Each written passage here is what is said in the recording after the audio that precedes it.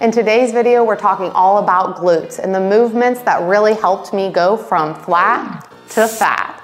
Let's go. We develop physiques, we train, we educate, and we empower. Now, if you didn't see Alex's video where he revealed some crazy secrets on glute growth and the tools that are gonna help you out, you might wanna go watch that first because I definitely use those in these exercises. A couple of months ago, I had a friend in town and we were training glutes as friends do. And I was talking to her about the movements that I felt completely revolutionized my glute training. And I shared them with her and I thought, because you guys are my friends too, I would go ahead and share them with you. I do wanna disclaim that these aren't the only exercises that I would recommend for glute growth. These are the ones that I've personally seen the most benefit of. So let's go ahead and get into the exercises that have completely revolutionized my glute growth. Now, starting off with number one, it is going to be the leg press. Now, it's not just any leg press. We do have the Cybex squat press, and I love it because it's a great alternative for me to a barbell back squat, which, because I have longer femurs and a longer torso, barbell back squats are really difficult for me to get the most output. So going to a squat press is incredible. I'm lengthening the glute.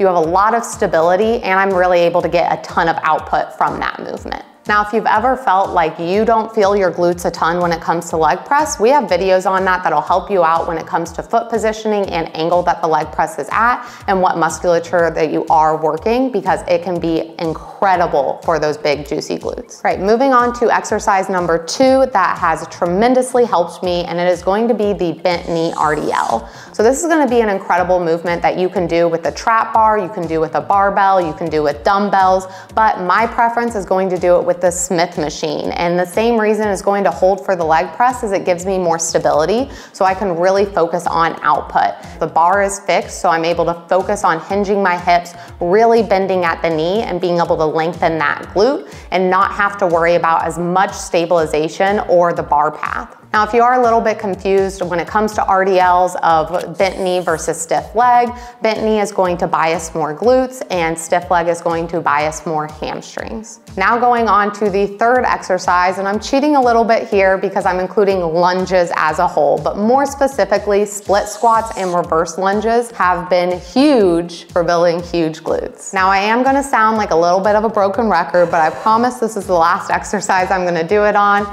It's the reverse lunge in the Smith machine because it gives me some stability and allows me to really focus on output and driving through that front leg, where if I'm holding dumbbells, I have to focus so much more on balance than just going through the movement.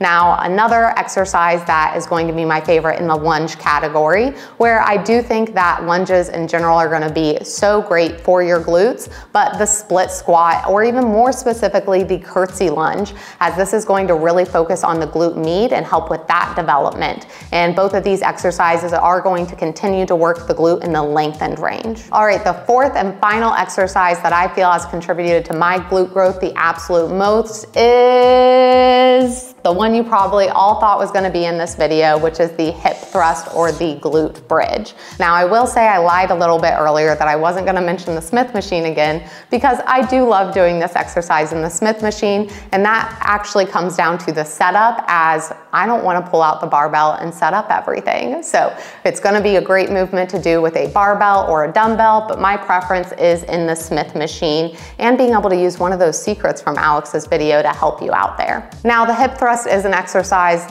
that I love to hate on. Same with the split squat. The other two exercises I truly do love, but the last two I love to hate, but I also hate to love, because they're exercises that are going to get me a ton of bang for my buck when it comes to my glute training. And I did want to make sure that I included an exercise that got your glutes to a shortened position within having that hip thrust in play. There you have it. There are the four exercises that I feel have contributed to my glute growth the absolute most. But I'll add a little bit more to that. It's not just the exercises, it's nailing down the exercises and the execution of them. These exercises have been in my training for multiple years, and it's not until the past year or two that I feel like they have made the most difference, because I have better understanding of my body and execution to be able to get that output.